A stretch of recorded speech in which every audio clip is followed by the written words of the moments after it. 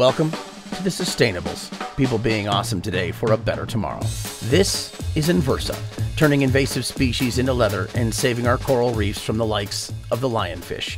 Oh, they look pretty, but they are the scourge of the Atlantic. And anytime we are removing a lionfish, we know that over the course of its life, a lionfish can eat up to 70,000 native reef fish. So they turn them into shoes, wallets, watch bands. Deepika and crew use the entire animal. It's not just the leather. We work with other brands to make sure all parts of the fish are used and nothing goes to waste. Inversa has targeted the entire process for sustainability, using less water and creating a community. We know exactly who the fishermen are that caught those fish, so we can highlight them and tell their story, and it turns into much more of a human impact, social impact story, which I find really fascinating. And there are plenty of lionfish. These lionfish are entirely out of control, and eliminating them is unfortunately just out of the question. What we can do is manage the population.